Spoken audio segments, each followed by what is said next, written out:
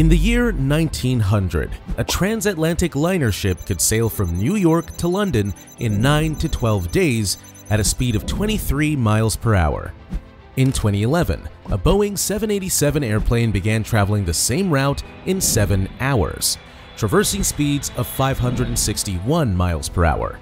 Fast forward to 2013, and Elon Musk shatters all expectations with his Hyperloop Alpha white paper, envisioning a train that could travel from Los Angeles to San Francisco in only 35 minutes at an incredible speed of 760 miles per hour. The release of this jaw-dropping paper inspired companies like Virgin Hyperloop to propose designs of a Hyperloop train traveling from New York to London in just 54 minutes, reaching speeds of up to 3,000 miles per hour. Hey everyone, Jerry here. In today's video, we're diving into more than just the groundbreaking technology behind the Hyperloop. We'll uncover how this revolutionary system could redefine the rules of transportation, disrupt the aviation industry, bring countries closer together, and, most intriguingly, alter the way we connect as humans, transforming relationships, cultures, and the very fabric of our global society. Traveling today between cities like New York and London, or San Francisco and Los Angeles can be exciting, but also exhausting.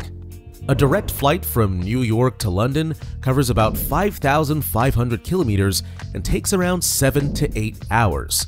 Add time for airport security, boarding, and the inevitable waiting, and the journey can feel like an all-day event. Closer to home, the 600-kilometer trip between San Francisco and Los Angeles might seem less daunting, but the current options are far from perfect.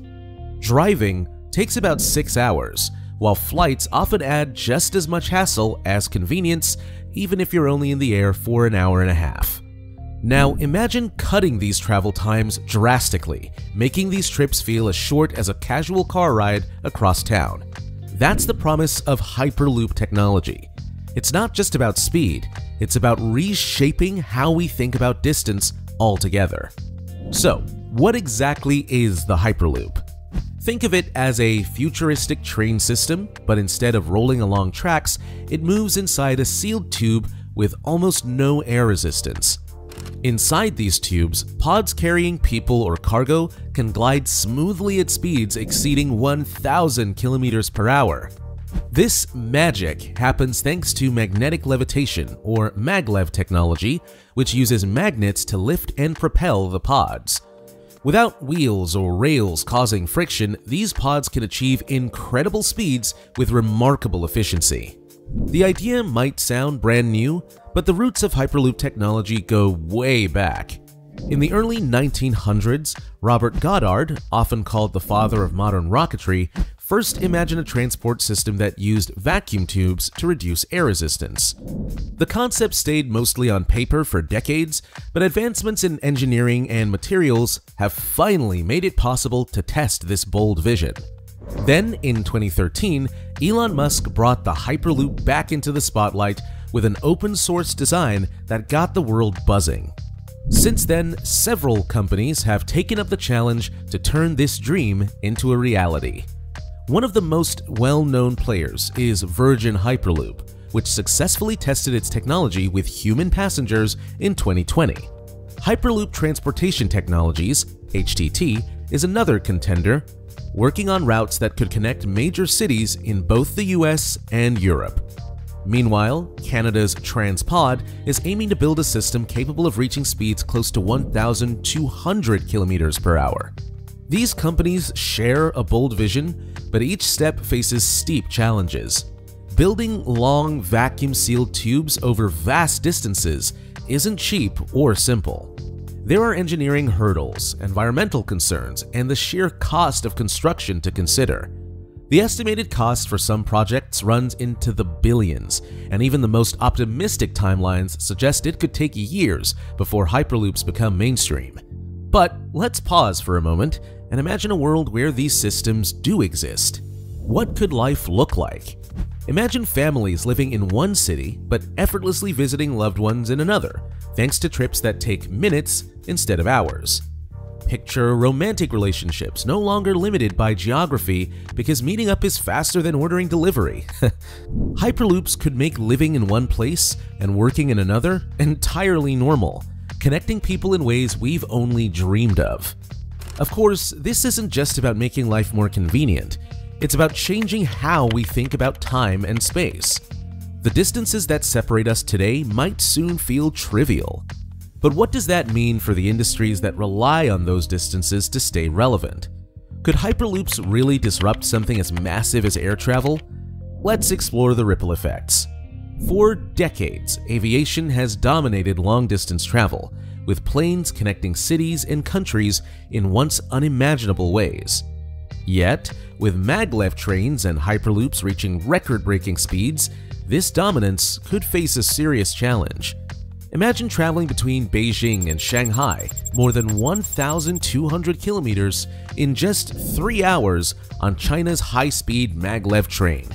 This is already happening, and China is pushing the envelope further. This experimental T-flight train is expected to reach speeds of 1,200 kilometers per hour, overtaking even the fastest commercial jets. Meanwhile, Hyperloop technology proposes even faster speeds, with future systems aiming for 4,800 kilometers per hour. These advancements threaten short-haul flights the most.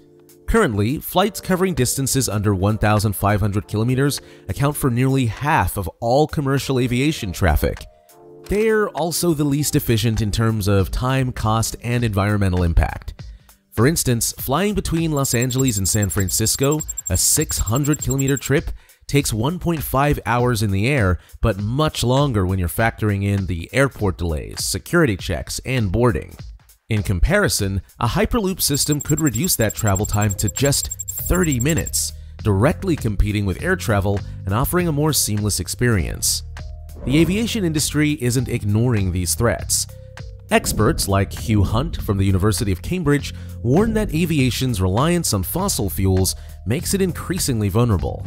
As global carbon reduction targets become stricter, airlines face mounting pressure to cut emissions. While they explore alternatives like biofuels and hydrogen, these solutions remain years away from widespread adoption. Meanwhile, Hyperloops and maglevs, which run on electricity and have the potential to use renewable energy, are emerging as greener and more sustainable options. But why has the US, a leader in aviation, fallen behind in this race for high-speed land travel? While East Asian countries have focused heavily on maglev technology, the US has spent years experimenting with Hyperloops with little to show for it.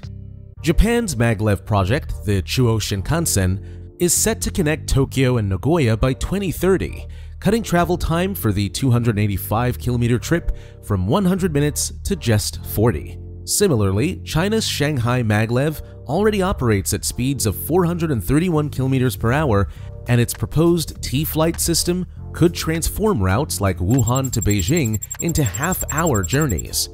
In contrast, the US has been slow to build infrastructure.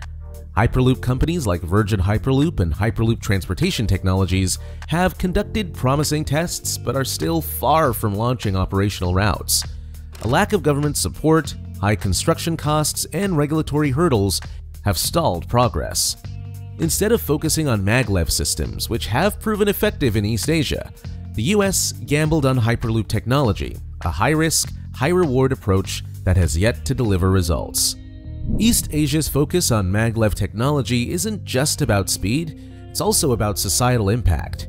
High-speed rail systems have already transformed cities by making them more connected.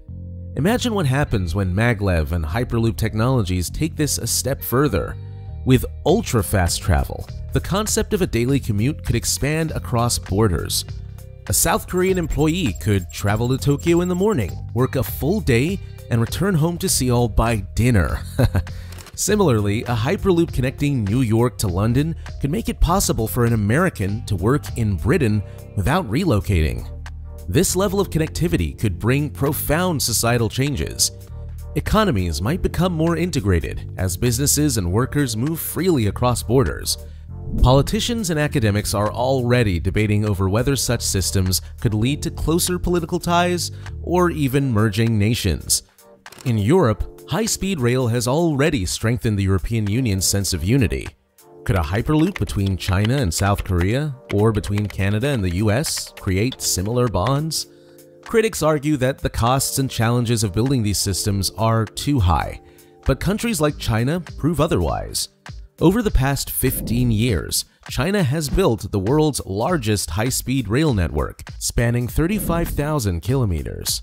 It now plans to expand its maglev systems to connect major cities like Beijing and Guangzhou. While these projects are expensive, they bring long-term economic and environmental benefits.